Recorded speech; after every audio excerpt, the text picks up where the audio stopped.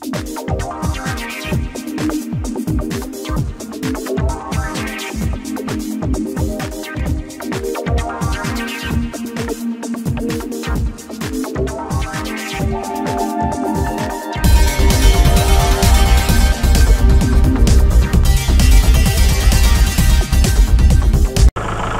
at this mighty Kubota tractor, but it has such a wimpy horn. We got to do something about this. Let's put a real horn in this tractor. This is a set of matching horns, low and high frequency, for the Kubota tractor. They're air horns, and they have twin terminals that we're going to connect. This is the high frequency, 510 Hertz, 60 decibels.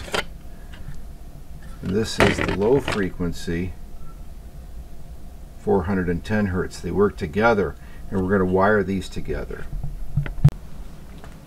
So we've got the two horns here. Fortunately, the Kubota has nice connections like this.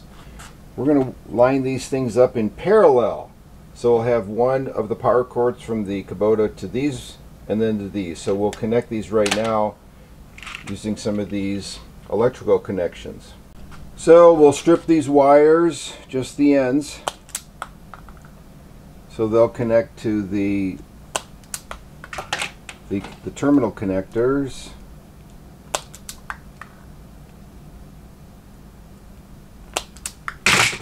And then we'll put these in there like that, and we'll crimp these. Crimping is really effective. So that's in a crimper, and it really does lock that terminal in place.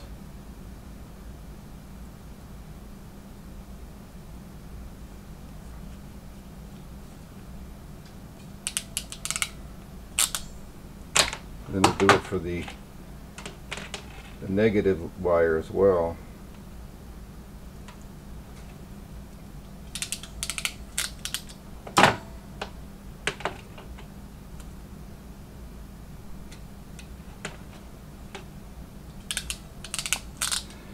So now we can connect our wires like this. Our wires like this. And now you're thinking, wait a minute, how are you going to hook that to the battery? Aha! We got some other nice connectors. Okay, we've got these connectors that'll just pinch the wire here,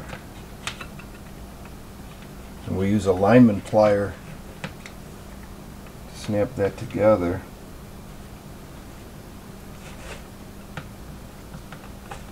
Like that. Then these pieces will fit right in here, but we're going to put a segment of wire between these and crimp these. So now we have wired these together, and you can see this terminal goes to this goes to this, and now these are leads that will be connected to the Kubota terminals, so it'll fire off both horns at the same time. Okay, here's the front of the tractor. I've lifted the hood up, and this is where the horn is, right there. It has a 10mm bolt holding it in place. We'll take that out.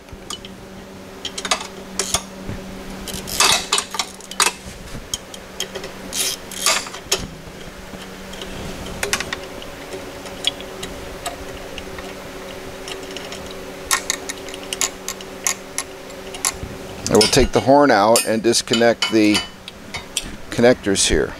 And then again, here's my horn system, the two horns, the high and the low, each connected together, same terminal. And then for these leads, join those so that these will be in parallel. So these will be the connections we'll connect on the tractor, and we'll see if we can mount these two using that same bolt hole. One will be like that, one will be like this. We'll line up that hole there for both of them. Hope I don't drop the bolt. See if we can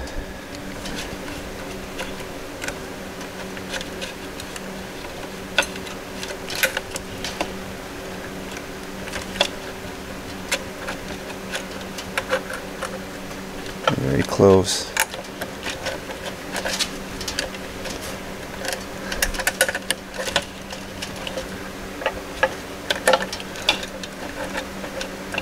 There it is.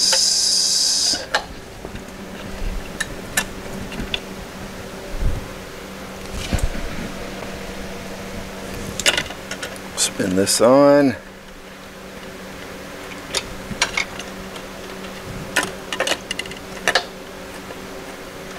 And tighten it up. We should have a nice set of horns here.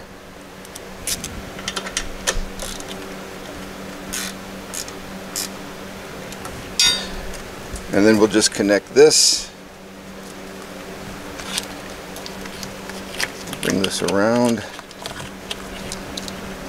And make those connections right here. 1, 2. We should have a good horn connection. So here we go with the new horn. Yes, now that's a horn suitable for this mighty tractor.